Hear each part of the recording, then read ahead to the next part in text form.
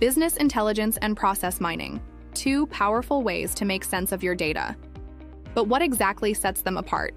In this short video, we'll break down the key differences, how each one works, and when to use them. Let's dive in.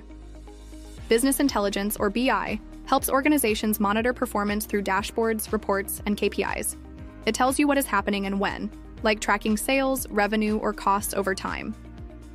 Process mining, also known as process intelligence, goes deeper.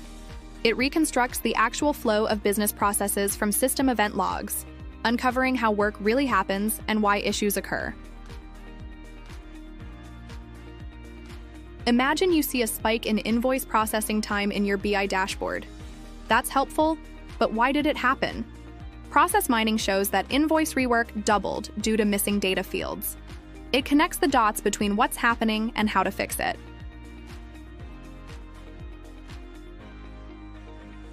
Let's look at how they compare across key dimensions. Outcomes.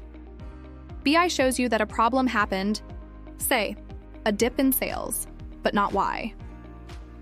Process mining reveals root causes, pinpointing what went wrong, when it happened, and its impact on the business. Actionability. BI is mostly descriptive. Process mining enables real-time action. Some platforms can even predict future inefficiencies and suggest fixes before they occur. Data and analysis. BI works with static, historical data. Process mining works with dynamic, time-stamped event logs, capturing real user behavior across systems. And with task mining, it gives you complete traceability. BI's purpose is clear. Help leaders make decisions using performance metrics, visual trends, and forecasts. Process mining focuses on process optimization, finding bottlenecks, rework, SLA violations, conformance issues, automation opportunities, and more. To recap, business intelligence tells you what happened. Process mining tells you how and why it happened, and what to do about it.